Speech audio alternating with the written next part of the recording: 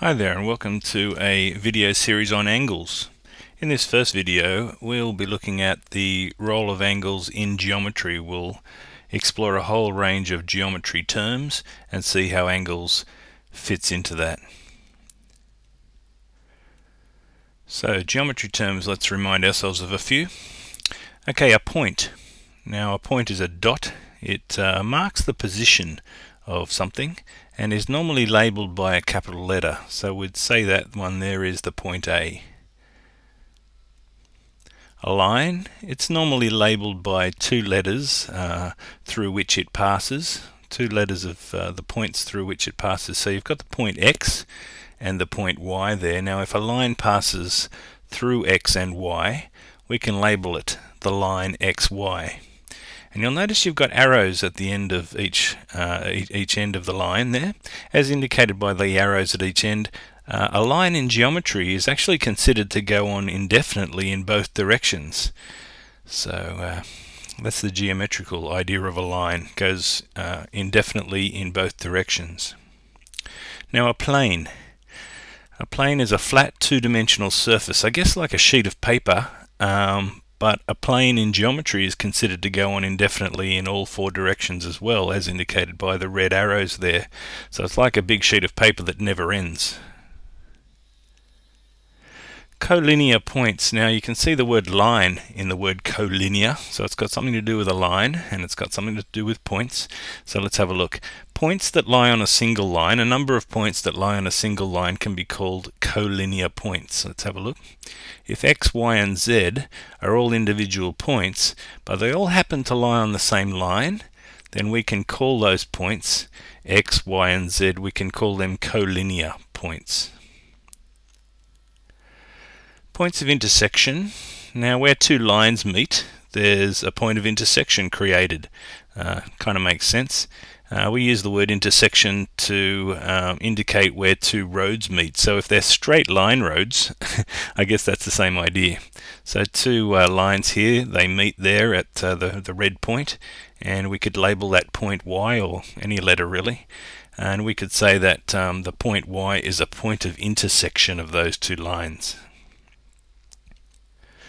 Another of our geometrical terms, concurrent line. Now if something happens concurrently, it kind of happens at the same time. So if more than two lines meet at one point, we call them concurrent lines.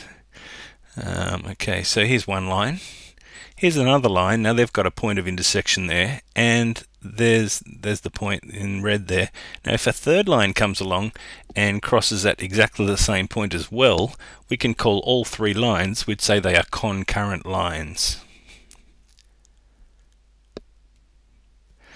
Line segments or line intervals. Okay, part of a line with fixed endpoints that so that the section of the line doesn't go on and on forever. It's just one section we're considering.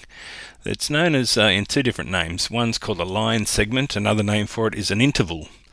Let's have a look. So you can see here that we haven't got any arrows at either end indicating that it doesn't go on and on forever. We're just considering the section of the line between the points M and N there. So we would call that either segment MN or interval MN. So that section of the line, that segment or interval, is named for the two names of the points at either end there. Ray is a funny sort of a thing. It's sort of part of a line, but it's got a specific starting point or ending point. So it goes indefinitely in one direction. It's better if we see a diagram here. So you can see that it starts or ends at the point C there. It does go through the point D and goes indefinitely off in that right hand direction. It only starts at C and doesn't go to the left hand side of C, but yeah, it's kind of like a half a line, I guess. Rays can be named for their end point, so we'll start naming it with the C there, which is kind of like the end point. The name of a ray works involving the letter of a point that it goes through as well. So you can see that it starts at C and goes through D, so we'll name that ray CD there. Okay, two rays. If we've got two rays in the one diagram here, when two rays, or two lines for that matter, meet at one point, an angle is formed between them at the point of intersection, and we'll call that point of intersection in this case a special name called a vertex. Let's have a look at a diagram. So here's a ray starting off at that red dot there, and here's another ray, and so they've got what we'd call common starting points there, or common ending points for that matter, depending on how you see it. And so we'll call that common point, the starting point of both of those rays, as the vertex, and we're going to use that vertex name anytime we've got angles, really. And the two rays themselves, they have a special name. They're called the arms of the angle. There's an arm at the top and an arm at the bottom. So you've got an angle created there. The points where the two rays are starting from is called the vertex each time, and the lines section of the angle, they're called arms, the arms of the angle. Okay, when we're naming angles, we've got to do it in a special way. Angles are named using 3 points, and we've got to make sure that the vertex name, the letter that's sitting at the vertex, has to be in the middle of the name of the angle. I'll show you an example here. So I've got this angle here. It's got a point A, it's got a point B, and a point C, but one of those points is in a special spot. That B is in the vertex position, and it needs to, that letter B has to be in the middle of any name we give this angle. So the above angle could be named the angle ABC, and we could just write it in words there, the angle ABC. Notice in my name here, I've got the B in the middle of the name, and that's in the vertex of the angle. Okay, so the vertex, the letter for the vertex has to go in the middle of the name, or else. We could also call this angle CBA, because it doesn't really matter what order we put the A and the C in, but it desperately matters that that B vertex spot is in the middle of our name. That's the important bit. Then we'll know which angle we're referring to when we've got more than one angle in a diagram. Now there's a special way of writing this as well. We don't have to use the word angle, A-N-G-L-E, each time. There's a special symbol for an angle. So we could write this angle up here. We could name it angle ABC with a symbol of an angle before the letters A, B, and C. Or we could write the angle symbol and then CBA after it. So the important thing, let me recap again here, that the vertex letter, B in this case, has to go in the middle of the name. Okay, parallel lines. They're two lines that never meet. Let's have a look at a diagram here. These arrows in the middle of our diagram here, they indicate that they're parallel arrows there, and especially when there's two of them, a couple of arrows paired off there. So that indicates that they are parallel lines. They're a bit like train tracks. They'll never meet each other. The above lines are parallel. Now we can just say in words, the line MN is parallel to the line OP. Nothing wrong with that. There is a special symbol we can use though, and we can also write it like this, MN, and that's a parallel symbol in there. Two lines like that vertically next to each other, that's a parallel symbol. So we'd say those two lines vertically there are kind of replacing the words is parallel to. So that's the symbolic way, using symbols, the symbol way of writing MN is parallel to OP. We've also got perpendicular lines. Now perpendicular lines are indicated in the diagram here. You've got a 90 degree created by the intersection of those, at the intersection of those two lines there. So the above lines are perpendicular to each other, we would say. That means the lines are at 90 degrees to each other, as indicated by that right angle symbol. And you can also write it using a special symbol for the words is perpendicular to. So that's that symbol there. It's got a vertical bit and a flat bit at the bottom. So that's how we can write it using a symbol, that the line WX is perpendicular to the line YZ.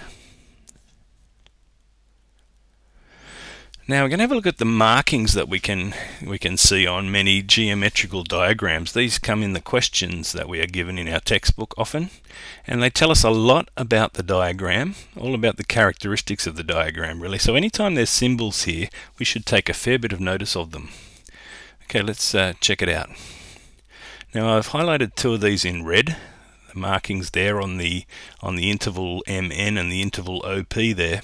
And if there's one marking on each of those lines, we can trust that that MN, the interval MN, equals the interval OP. They've both got one marking on there, so that indicates they're the same length as each other. Okay, the red ones that I've highlighted here, they're two lines together on NP and MO, and because there's two lines on each of them, that indicates that they're the same length as each other. So these two lines on each of those two intervals there indicate that the interval NP is the same length as the interval OM. Now let's keep this clear here. Let's just clarify. If this has got if MN has one marking and NP has two markings, then they're not going to be the same length as each other. But the pair that has the one marking are the same length as each other, and the pairs that have the two markings, they're the same length as each other. Okay, and notice we've got some angle markings here. The angle up the top of our diagram has one curved marking, and the angle down the bottom of our diagram has one curved marking. Now we can trust that as well. If they've both got one curved marking each, then those red markings show us that the angle MNP, remember we name an angle for the vertex, so the N is in the middle, so that's the one we're talking about up the top there. That angle there equals that angle at the bottom there, MOP. And remember, and once again, the vertex of that angle we mean down the bottom here has an O next to it, and that occurs in the middle of our naming of that angle, MOP. Okay, so they've both got one marking on each of those angles, so we can trust that they're the same size angle as each other. And let's have a look at the others. We've got an angle on the right hand side, an angle on the left hand side. Notice they've got two markings, so they're equal to each other, but they can't be equal to any angle that's only got one marking on it. So these two ones that we've shown here in red, the angle NMO, this one on the left hand side that names, is equal to the angle OPN, which is that right hand one there. Okay, so those markings are pretty important, and a few markings on the diagram can tell us a whole heap about the characteristics of a geometrical shape, so it's good for us to take notice of that. Alright, so far in this video, just to recap on the whole video here, we've got angles, but we've run through a whole heap of geometrical terms to just see where angles fit into the whole thing. Let's see what terms we've run through. We've learnt about points, we've learnt about lines and how to name them, we've talked about planes, collinear points, points of intersection, concurrent lines, segments, otherwise known as intervals. We've talked about rays and how angles are formed. Angles are really two rays that happen to have the same starting point or ending point. We've talked about parallel lines and how we can express that in a symbol form. We've talked about perpendicular lines and how we can write that out. And we've had a look at all the markings that we can find on, or some of the markings that we can find on geometrical diagrams and what they mean for us. So I hope that helps. That's a good starting point to our angles video series, and we'll see you next time for some more on angles. Thanks for listening, and remember there are some great videos that you can watch to get all the skills you need in mathematics at peterblakemaths.com. Check it out. See you next time.